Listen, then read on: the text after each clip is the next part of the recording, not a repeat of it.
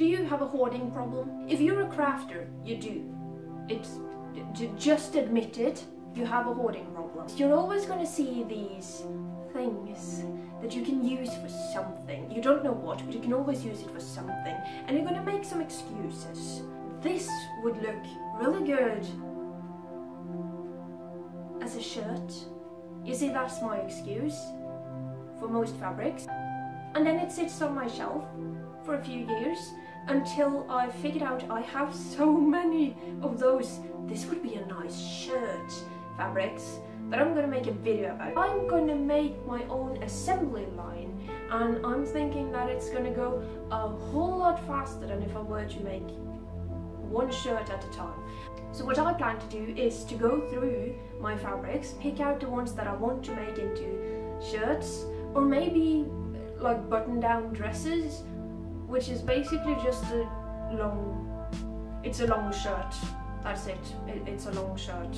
And maybe we can do something interesting with them and spice a few of them up and maybe learn something along the way. I'm not staying hopeful. Well, I am staying hopeful. Maybe we'll learn something, but mostly I think I'm gonna get rid of this fabric and actually feel really good about myself doing something. Let's go. So this is my fabric stash. I have this shelf, which is mainly my cotton quilting fabrics, and all of them are in the category of "this would make a nice shirt." Okay, so this is a nice pile. Okay, so this is my pile of fabrics. You probably can't see anything. I'm gonna switch you around. But I don't know exactly how much I have of each fabric. So first of all, I'm going to sort it in some better lighting. Okay, so here we have it. This is a nice thin, I think it's a viscoses or a viscoses blend. And it's absolutely beautiful, and I want to keep it to use as linings because I love having fun and pretty linings. This one I've already made a shirt out of. It's I think it's a cotton, but it is very thick. It is a very sturdy fabric, and I do not want to make another shirt out of it. This is definitely a polyester, isn't it? And it's full of macarons. Yes, it's adorable. It's not my style though. I could make a shirt out of this that I will probably never ever wear, or I can save it and use it as a lining. That's gonna be my new thing, isn't it? Oh, that would be perfect as a lining. Yes, let's put it in the lining pile instead. This one, I love it. It's full of these old magazine ads, and it's a very fun fabric, and it is very thick again. It's either a curtain or an upholstery fabric. Don't want to make a shirt out of this. This one is cute and full of holes. How much do I have of this? It's 1 by 1 meter. That's a t-shirt if anything, but this is going to go in the let's make it pile for now. Screw you. You're bad. This is this the same linen? Yes, it's the same, different batch. But I would want to make something like a pirate shirt out of this, honestly. This is going to be a shirt, but not today. Not for this. It's going to be a different type of shirt. This is another linen. How much do I have of this? Oh, it's beautiful. How do you two match? Not at all. Is this a shirt? Or is it a skirt? I don't like making a shirt out of this. I don't want to. I want to make a skirt. I bought this from a shop that was shutting down. This is a lining fabric, and it would look nice as a shirt. Let's put it in the shirt pile. This is a scrap. I bought this to make a t-shirt thingy. I made a t-shirt thingy, and it was too small. I made it too small for myself, and I have at least a meter, so it's gonna go in the pile. And then we have another one. This is 1.5 meters. That's perfect. You're going in. This is going in. This is absolutely beautiful, and I bought it for a dress a button-down shirt dress, that is, so it's going in the pile. This one I've already made a dress out of. How much do I have of you? Oh, that's not even a meter. No, you're not gonna be anything, you're a scrap. This one was bought specifically to make a shirt. I have 1.5 meter in this, I'm pretty sure. That's usually the amount I buy. This is apparently 4 meters by 45. This is cotton, but it's a nasty cotton. It's been treated in a way that makes it just feel bad. It has this fast fashion feel. When you go around and you touch garments in a fast fashion shop, you're gonna get this. It feels like you get not a coating, but it feels like all the moisture on your fingers are just sucked out. Not today, I think. This is beautiful and very 30s. It's a what's it called? Crepe? It's a crepe fabric. Give up. Surrender. At least 1 by 1. This is gonna be a 30s blouse maybe. And then this one, this is something I got from my grandma, so she probably has a shirt like this already. This is more like 1.5 times 1. This looks more 30s than 40s to me, but maybe it's more of a transition into 40s. I would prefer it to be pre-60s, but I'm gonna admit it looks very 70s. My grandma probably bought these in early 80s or something, which is 40 years ago, which is a long time, isn't it? Then some honorable mentions. This is the cheapest fabric I own, and I love it and I hate it. This is a viscose fabric. I've used quite a lot of it, but I still have a lot left, and I want to make so many things with this, but it is impossible to cut it. It is so flimsy. It looks nice. I used this one for my coat, one of the coats I made as well, and that was a mistake because I just combined the 3 most flimsy fabrics I owned. I would like to make so many things with this, that's why I bought so much, which wasn't necessary, but it was cheap, so I feel good about it still. And then I have this curtain fabric from my grandma again. It is very thick, so I don't want to make a shirt out of it, I would die, but I want to make a skirt. A 50s, 40s housewife skirt, maybe 50s, I like 50s more for skirts. And then I have this fabric full of cats. I have one, I don't think I have too much of this left, maybe there's only room for this one last shirt. And these two fabrics, no, they don't match, don't do it. So I changed my mind. This is going to be made into shirts the similar way, just by using squares, the old-timey and zero waste way.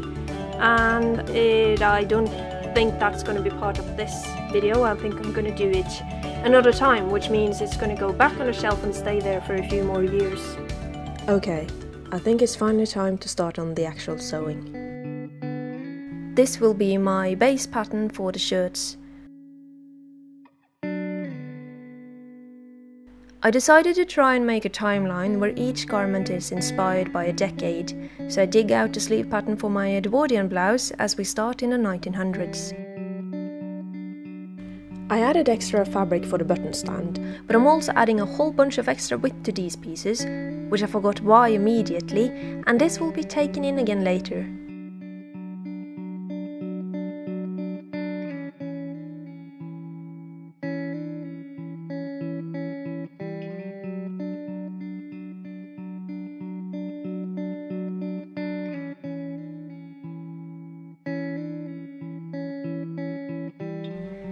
I didn't have enough fabric to make a high collar, so I opted for just a collar stand.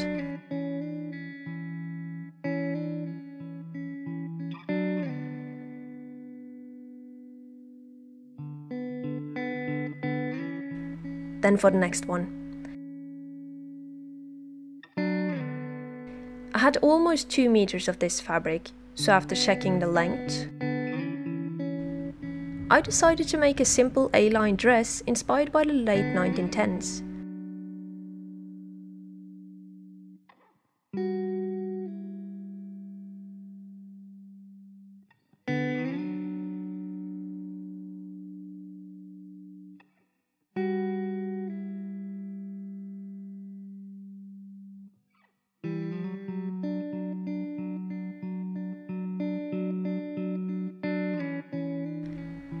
There wasn't much fabric left, so the sleeves were cut short.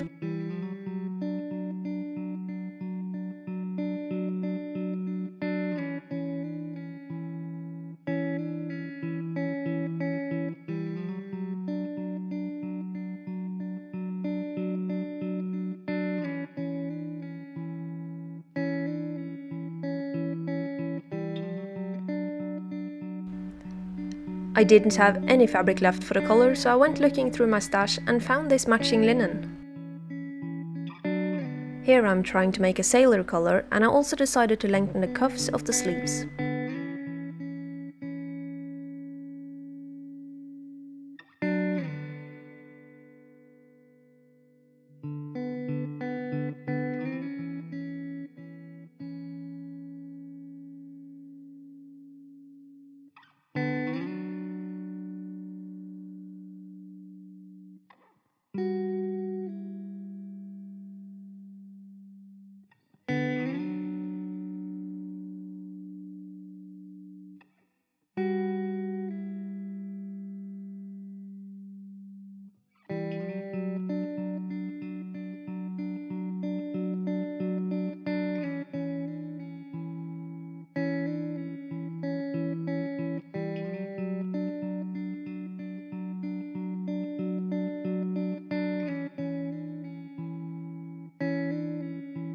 And then the 30s.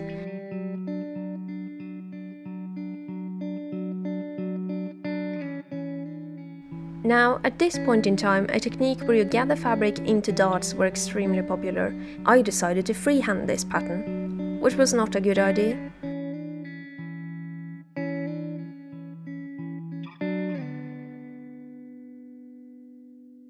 As the fabric was so busy, I wanted to make the collar out of a solid color. And here you have the 30s in one picture. All we're lacking is the depression. Oh wait, we're already here.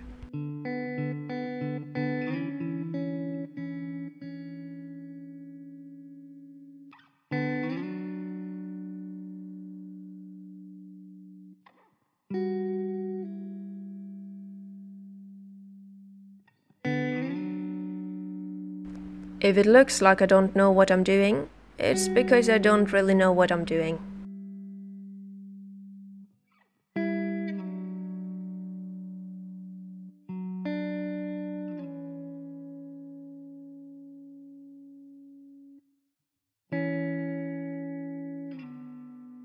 I cut out a big round collar of both the fashion fabric and the contrasting one, that way I could choose later.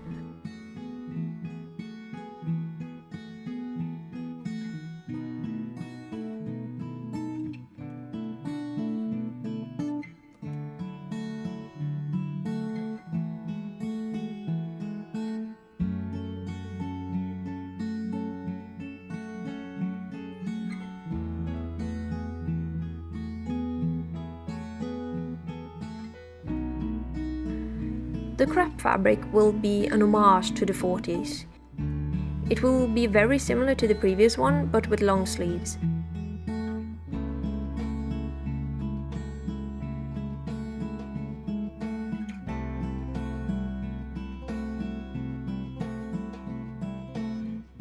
I wanted to shape the bodice similar to the 30s one, but change the gathering of the darts to see how it shapes the bodice differently. I still don't know what I'm doing, I'm just trying something and hoping it works out.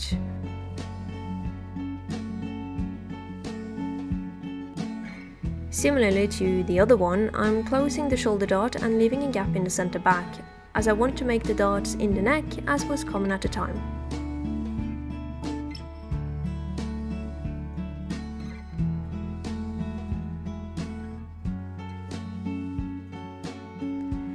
Then I found this scrap that matched the white of the crepe, and I'll be using this for cuffs and collar.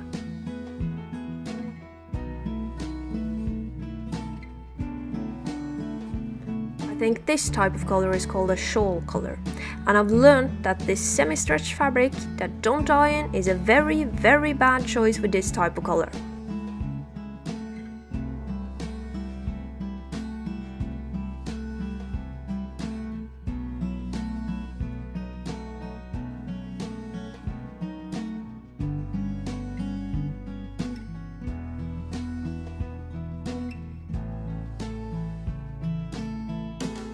Who lives in a pineapple under the sea? This is the 50s. This should be a simple one, but I decided to complicate things. First, the simple part. I add an extra 15 centimeters to the shoulder to make the sleeves. Just remember to tilt the line down with about 5 centimeters or so.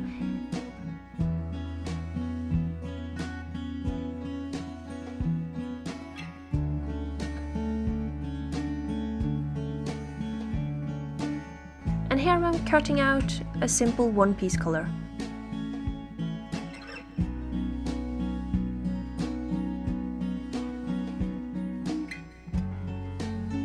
Then moving right along to the 60s.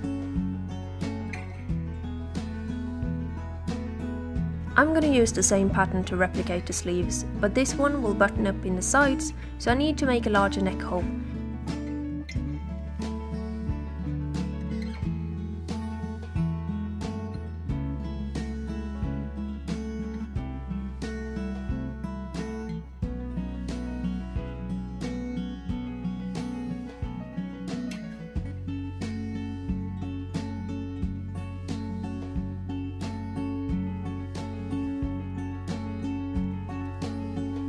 Here I'm cutting out the facing for the boat neck.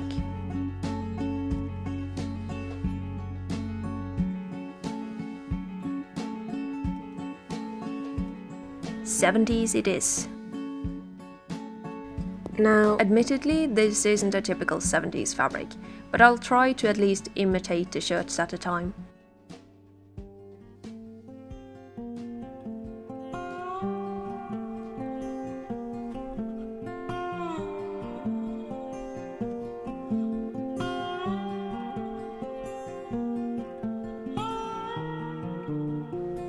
This is a narrow quilting fabric and I didn't have enough space for a full sleeve, so I split it in half.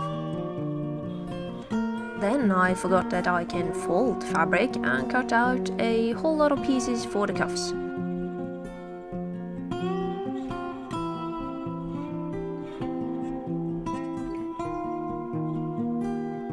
I kept a simple color because I was tired of making new things. But I regret not making a bigger one to match the period. This fabric just screams 80s and I'm here for it. I'm going to copy the exact pattern as the previous one.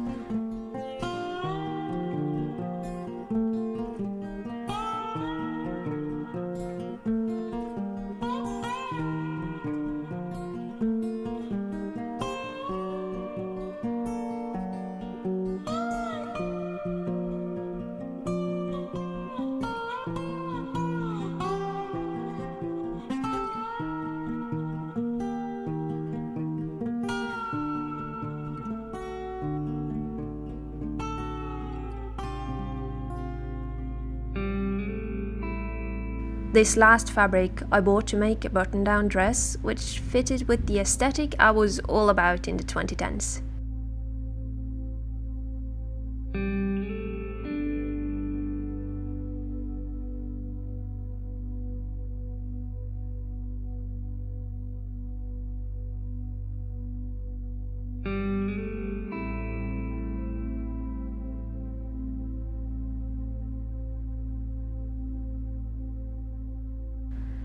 This one gets a proper standing collar.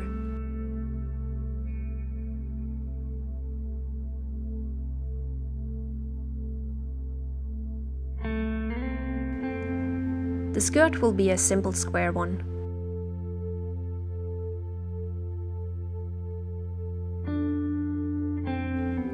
finally, with all the pieces cut out, I'm starting by marking and sewing all the darts of the chest and upper back.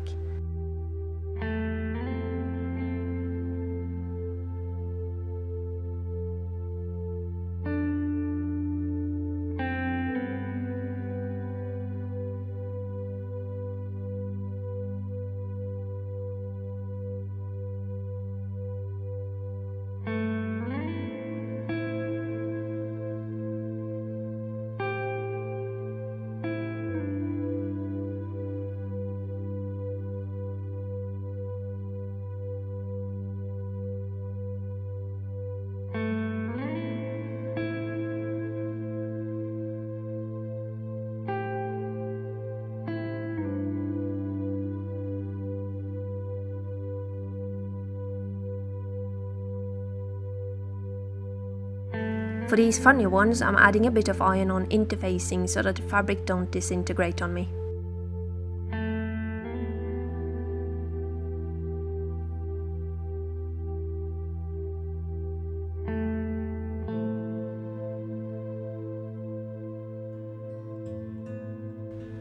Then I'm cutting open the dart,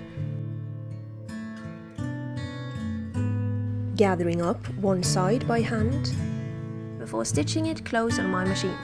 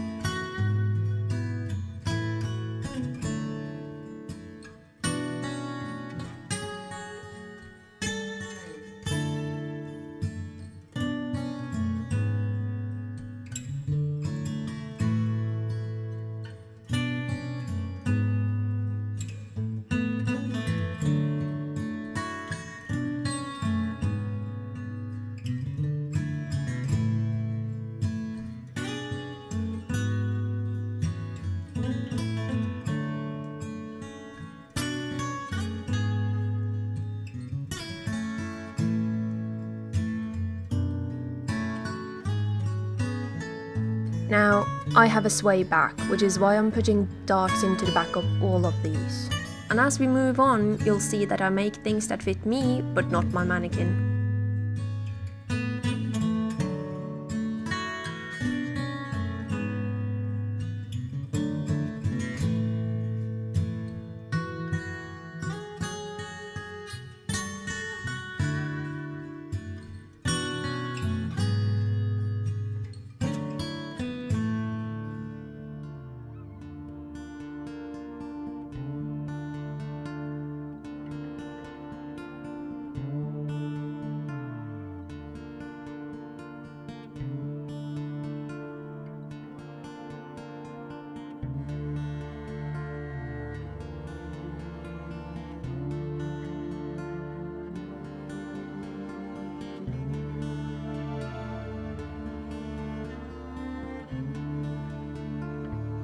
Now for the dress. I didn't want to go the modern route and instead used a Victorian pattern as a guide for where to put the double darts.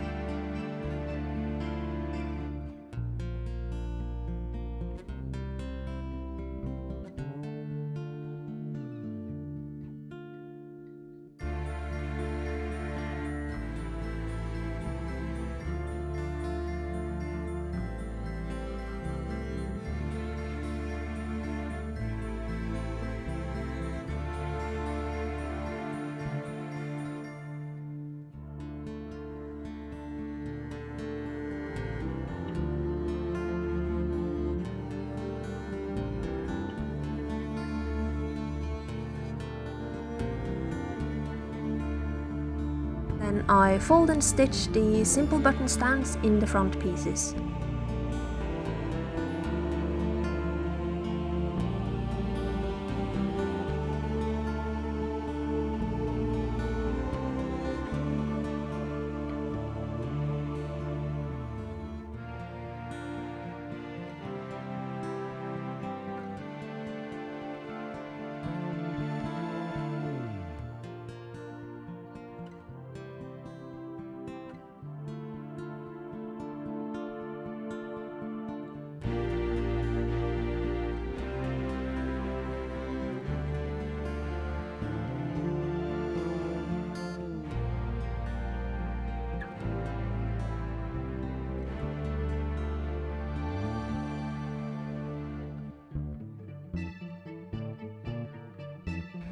Now, because this shirt was so simple, I wanted to make bound buttonholes, which isn't that difficult, but you need to do it properly and preferably make them big.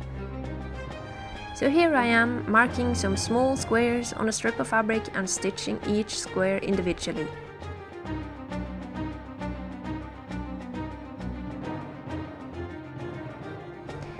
You can see I have double squares. This is because I thought I could cheat and bind both sides, but I didn't make the gap between them big enough.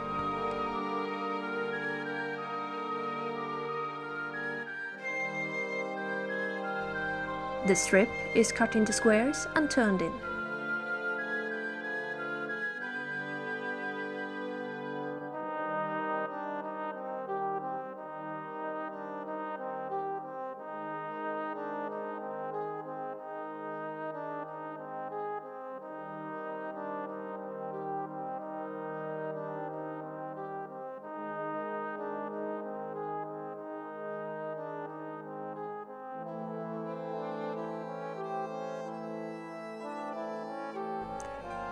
Now let me show you how you're supposed to do it, sort of. I pick out my buttons and draw my buttonholes on a strip of fabric.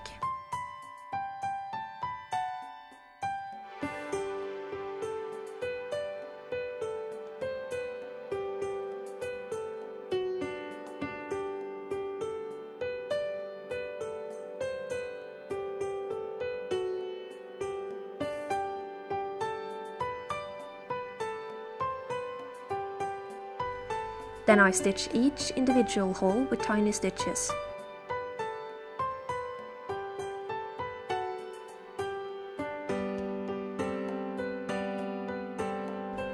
The fabric is cut into squares, buttonholes are opened and turned in, and after ironing it looks like this. Perfect. Okay, so I placed them on the back side of the button stand, so I'm making a new back.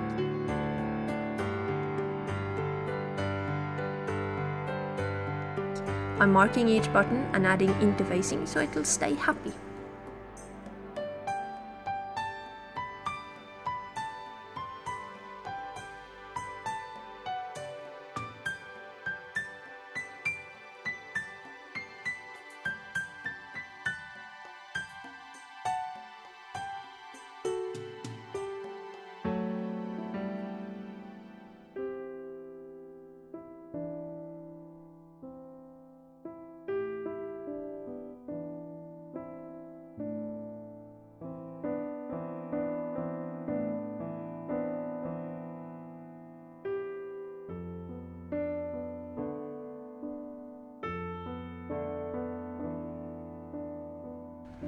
At this point, I realized that the front pieces weren't the same size because of my mistake, so I needed to remove the extra width. I did this by creating a fold, which I also hid the raw edges of the button stand in.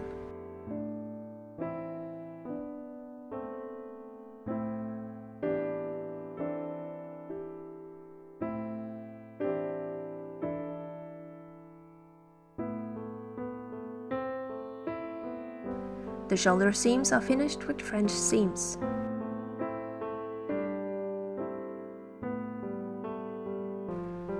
And for the Victorian one, I forgot about the extra width that I needed to remove in the back and closed it straight down.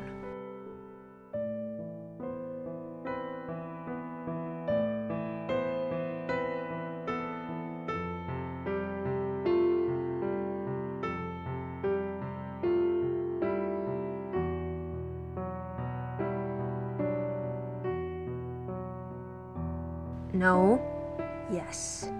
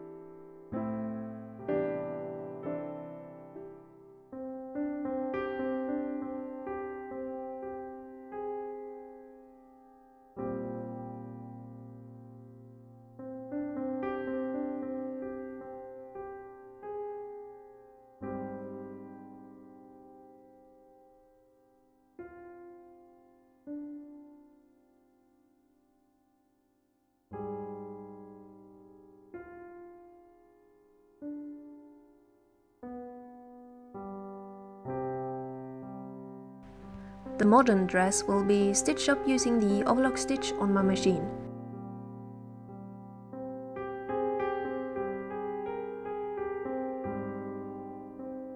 Time for color. I stitch it up and iron in the seam allowances, then I sandwich the neck hole and top stitch it down.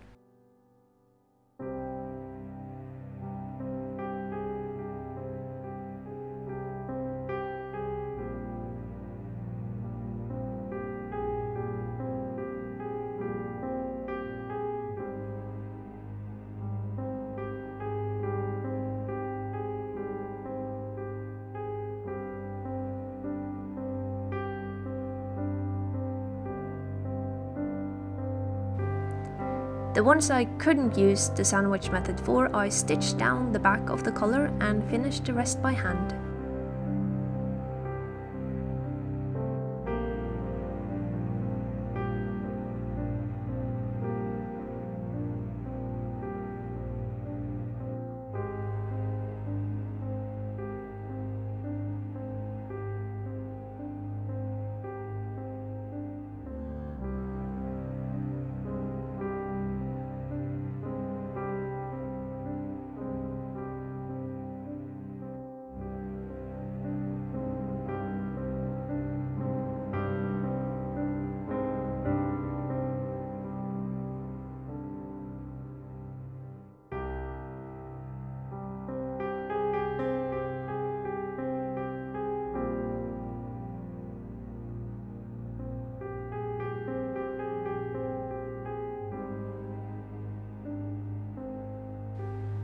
After trying it on, I didn't like the look of the plain canvas, so I used the fashion fabric side instead.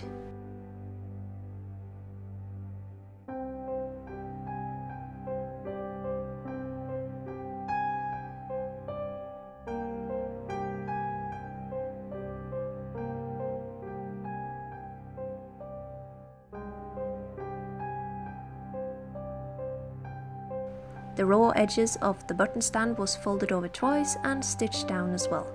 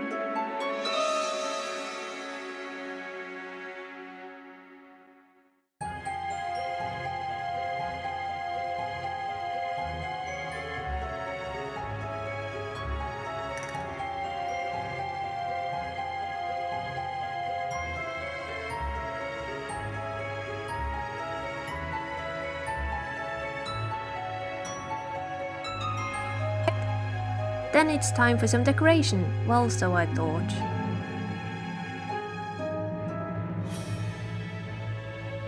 I either didn't have enough or not the right color on the trims, so the colors are staying plain.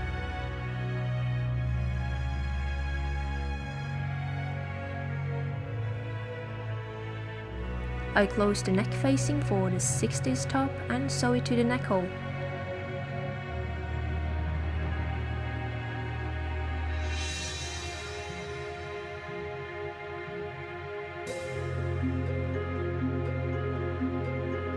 Now, because I felt fancy, I decided to make this little V in the front.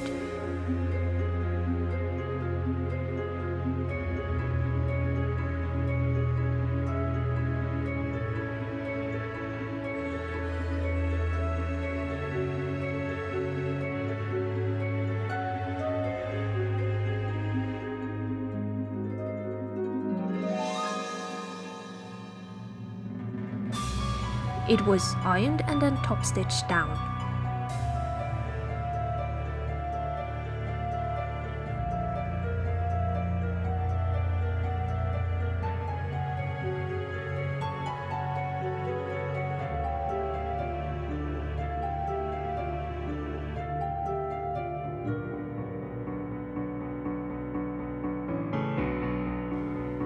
Back in time to the 50s, I finish up the color.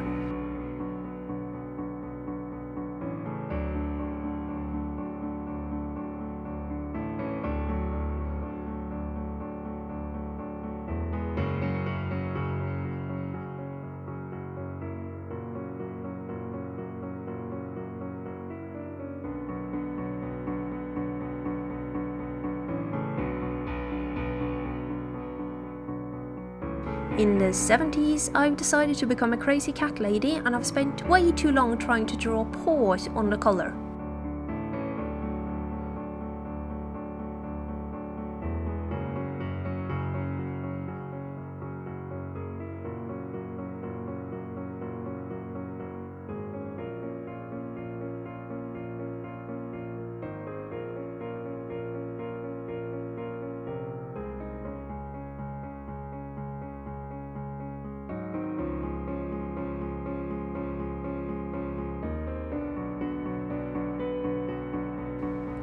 The 80s passes by without any excitement.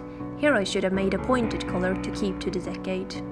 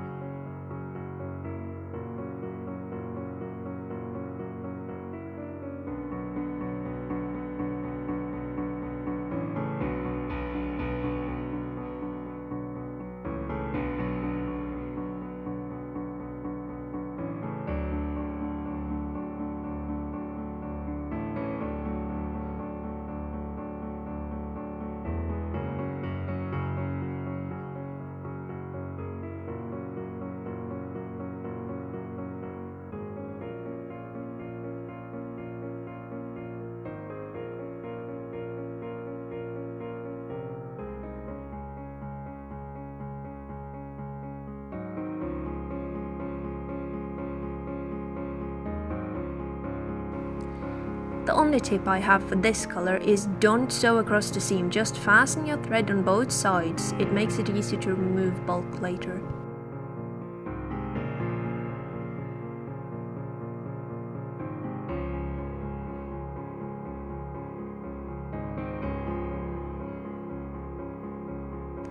I didn't account for overlock seams and thus made the seam allowances too big. Instead of redoing anything, I spent all that time making more dots.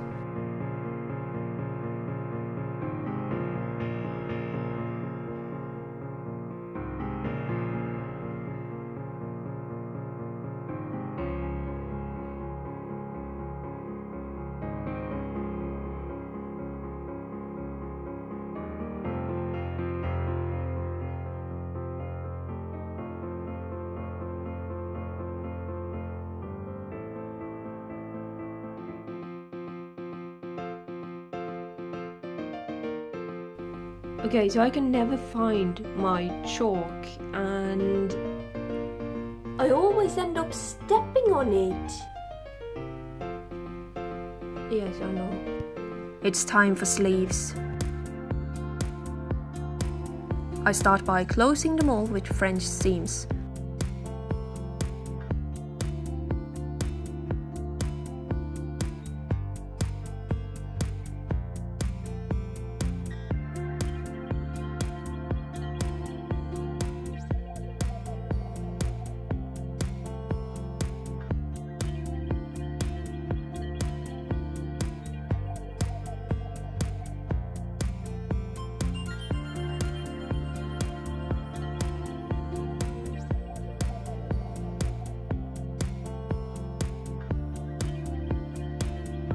The Victorian one is simply hemmed.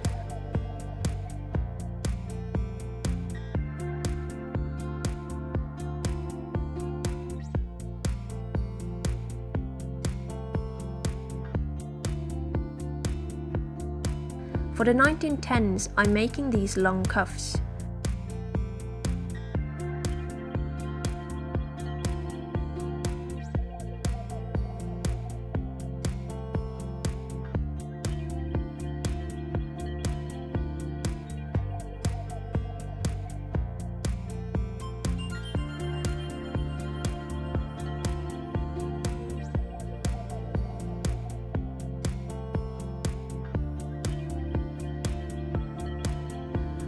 sleeve is gathered down and the whole sandwich is stitched by hand.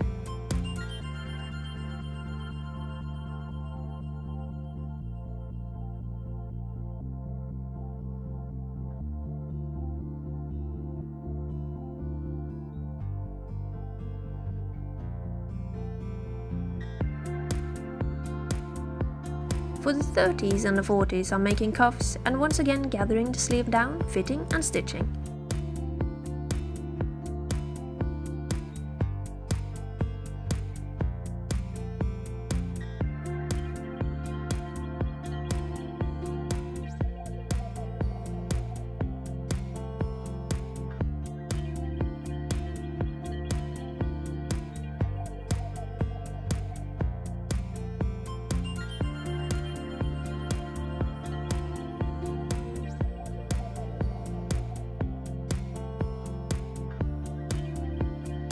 For the 50s, I'm measuring down 20 cm, which is my sleeve, and folding it in twice.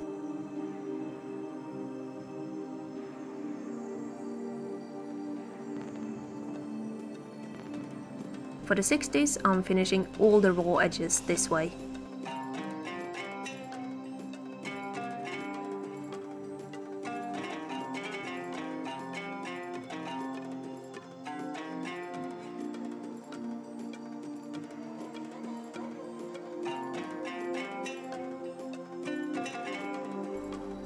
For the 70s, I start by assembling the sleeves with French seams, but I leave a 10 cm gap for the cuff closure. This part is then folded in twice and top stitched down.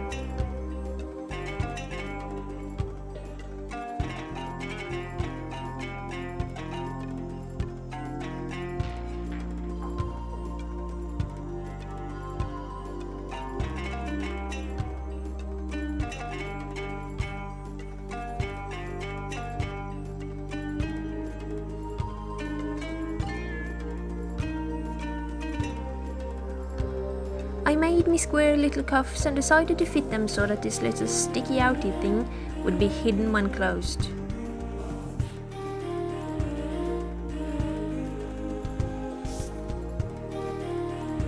Then I repeated it for the 80s shirt, but making the cuffs fit this time.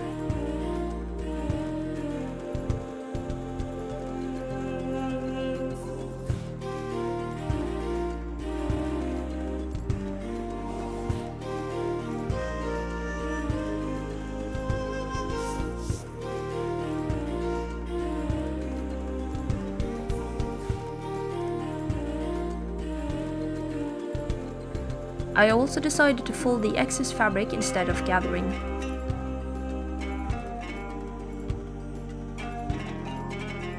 The bodice of the dress was finished with an overlock stitch.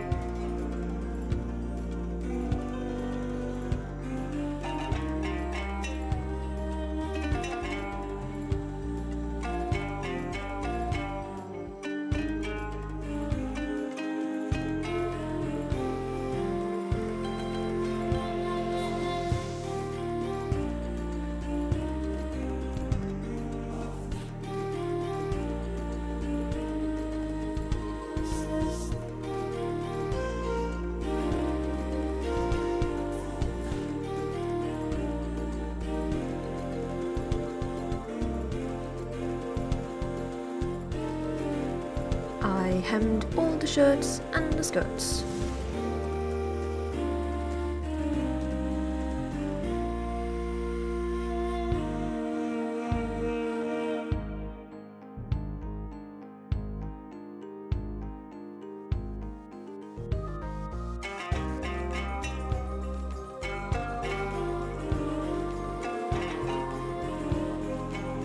The skirt was attached to the bodice.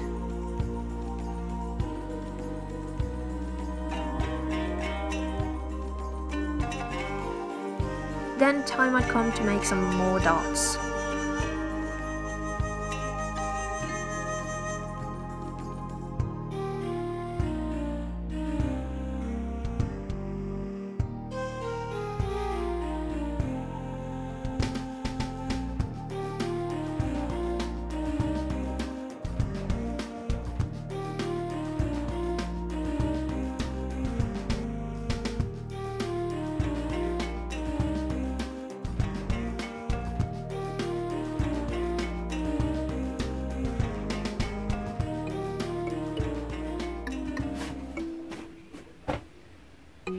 I don't really know how I messed up with this, but my hope is that it's just gonna fix itself along the way.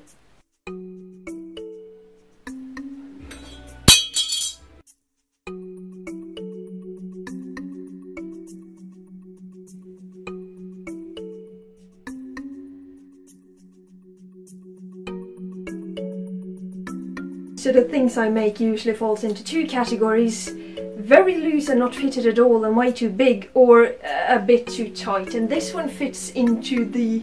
Ooh. This is a nice one. And a bit small maybe. I don't know. We'll see. I haven't washed this fabric either. So with these I am trying... Okay, look at me. So with these I am trying to actually make a few variations on them and making different types of dots, but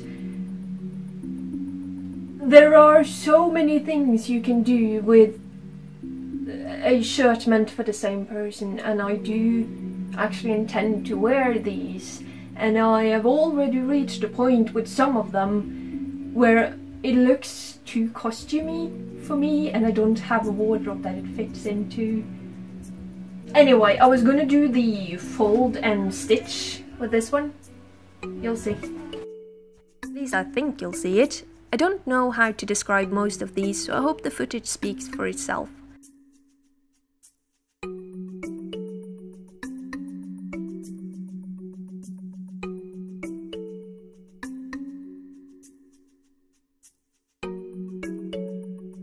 This is a look, right? It's not. I'm gonna take it out again. The top part, that is. For this one I made half dots. Okay, so this worked for the front, but I don't think it worked at all for the back. I should really just redo them, but I don't really know what to do with them. And I don't really want to, because honestly with these types of shirts, tops, whatever it's called, you're gonna do this. So really, does it matter? Maybe I should just like remove the dots altogether in the back. I have a few more to do, so. I decided to simply chuck the bottom part, that way they look okay. I think I'm just gonna make dots because this is my poor attempt at 70s. And there is absolutely nothing 70s about this entire thing, so at least what I can do is to make it kind of sleek. Tall and sleek, that is the 70s.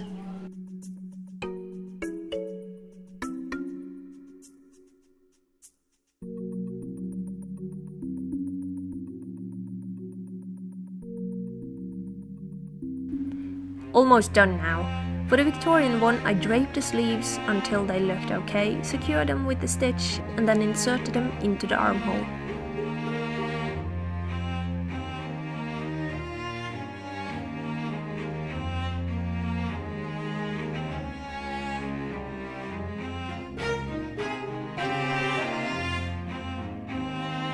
The raw edges were finished with pinkishers.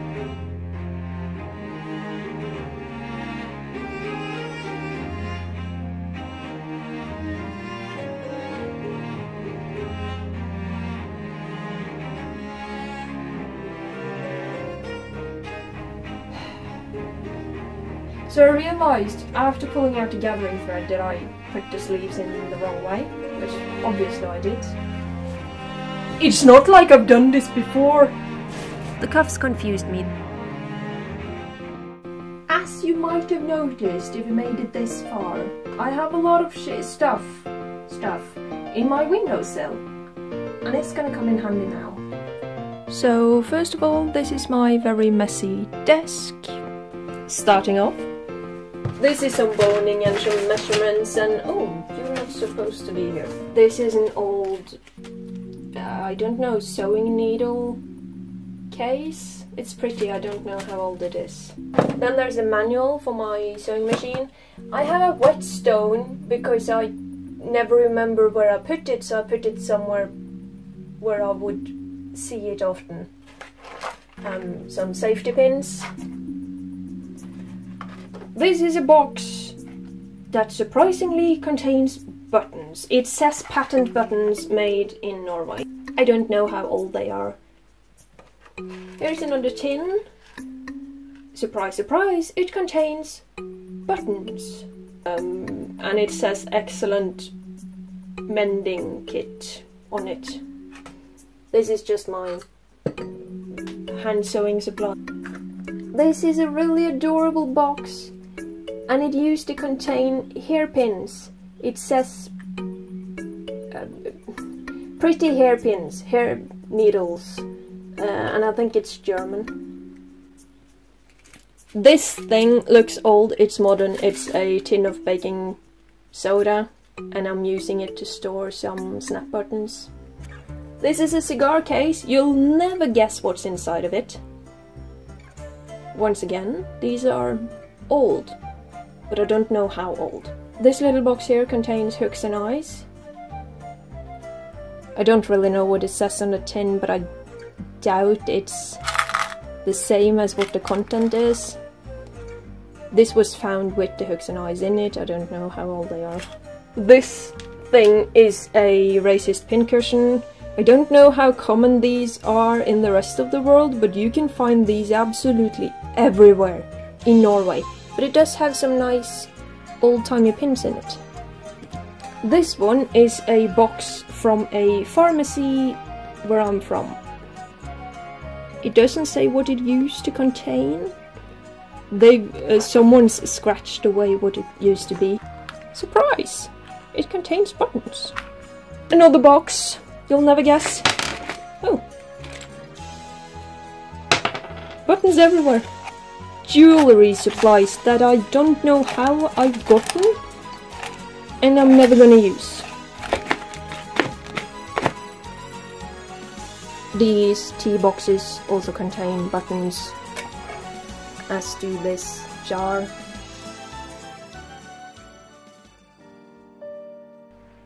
And with that done, let's finish this off. My sewing machine doesn't sew buttonholes, so I have to do all of these by hand.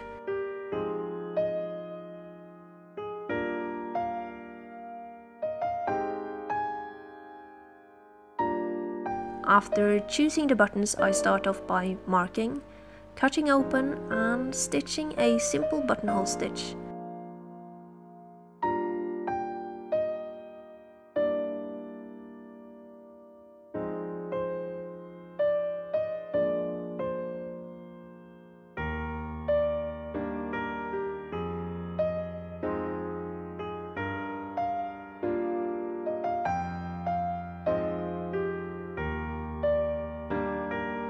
For the dresses, I also add snap buttons.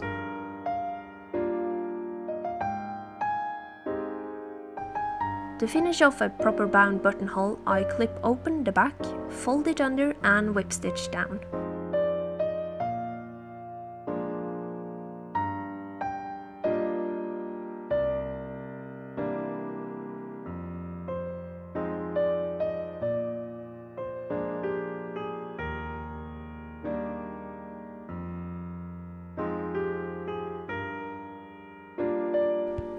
Then, for this next one, you need to grab your most expensive book, a box of snap buttons and hate.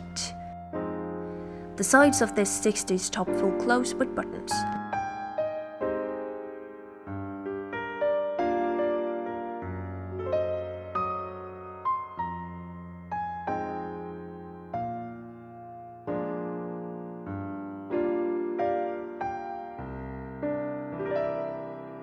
For the 70s shirt, I searched all across the country for these types of buttons, and I was certain I bought enough, but couldn't find the other set, so I'm supplementing with some green snap buttons instead.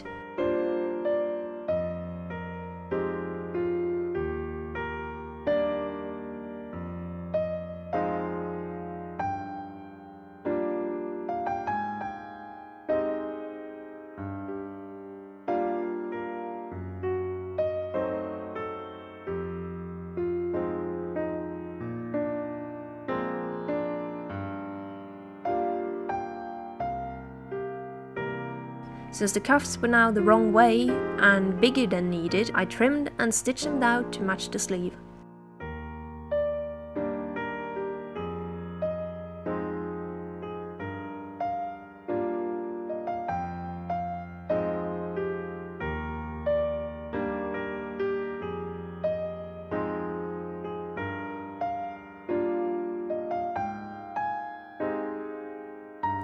Since my paws didn't look like paws, I decided to add some decor.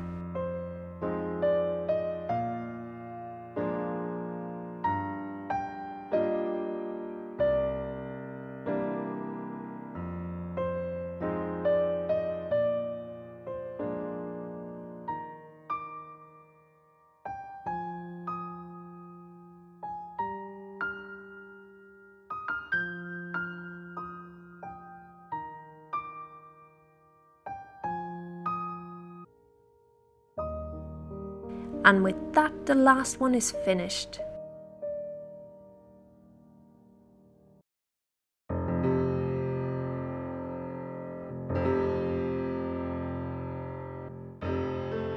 The Victorian one had a bit of a weird fit to begin with, but it turned out looking perfectly old-fashioned.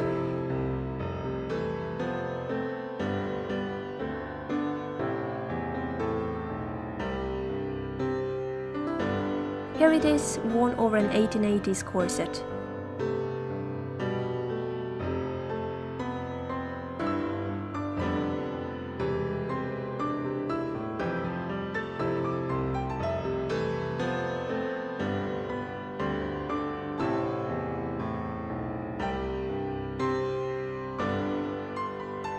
And this is how I will most likely wear it.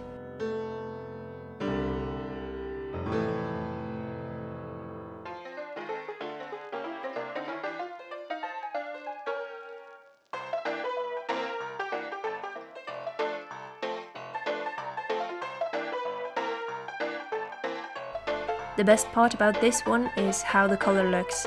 I'm already looking forward to doing it again.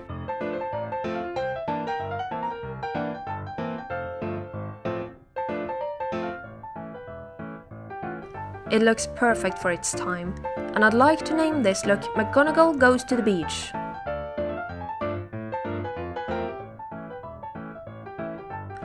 And this is how I will most likely wear it.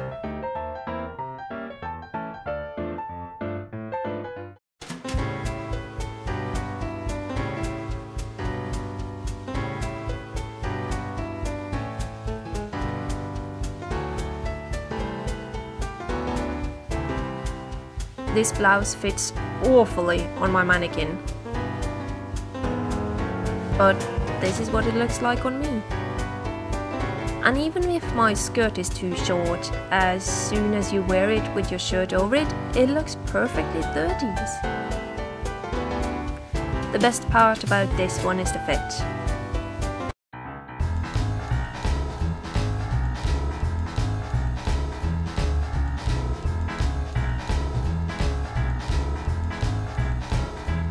The sleeves were a bit long and the collar won't behave, but I like the look.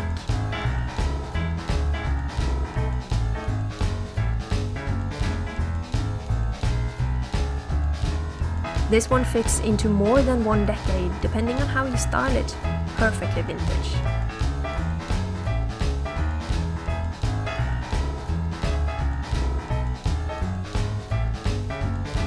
Apparently you're not supposed to wear a chemise under these skirts.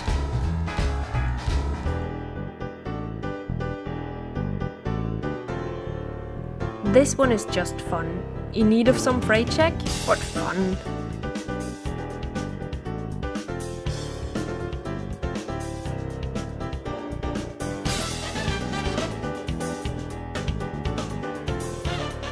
I've already gotten some wear out of it.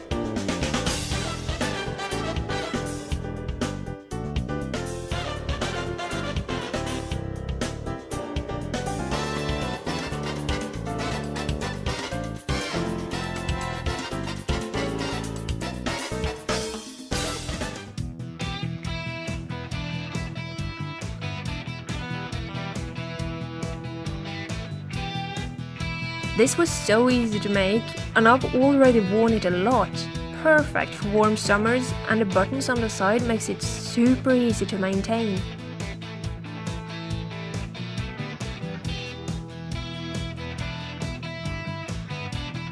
Now, admittedly, without the hair and makeup, this look isn't exactly 60s.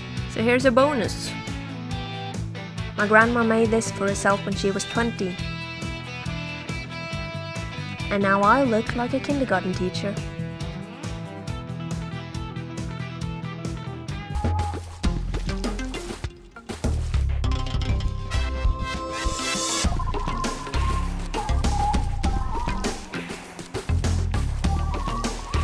Apart from the crazy fabric, this is a plain and simple shirt. I like it.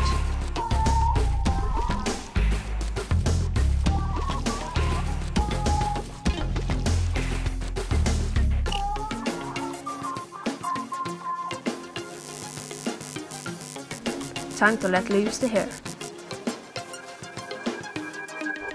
With these velvet 70s pants, it completes the look.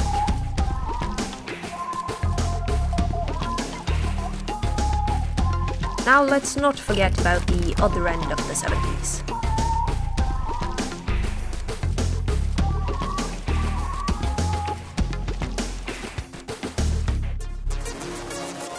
This was wool.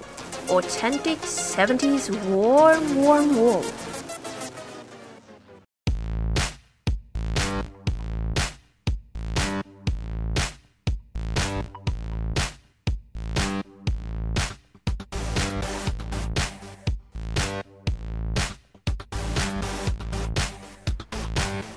This is loose and perfectly retro, but no self-respecting person in the 80s would wear their shirt untucked.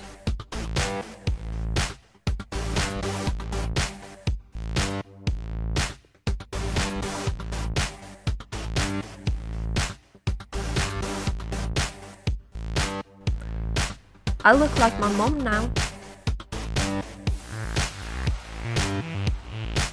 Also, the summer version.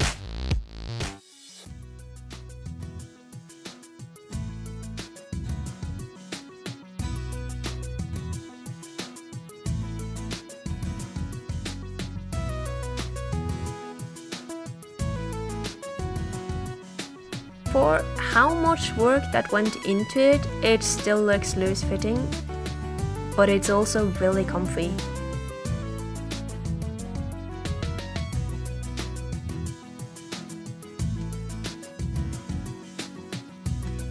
Do you guys remember the part of the 2010s where the aesthetic circled around Wednesday Addams?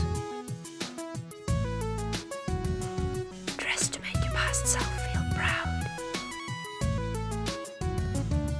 And that's all. Thank you for making it to the end. Please tell me how your day is going.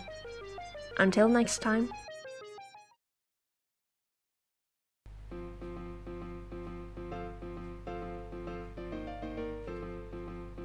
What am I going to do? Oh, that's very cool, isn't it? Oh, why hello there. I didn't see you come in. Today I wanted to show you, I'm not going to bother.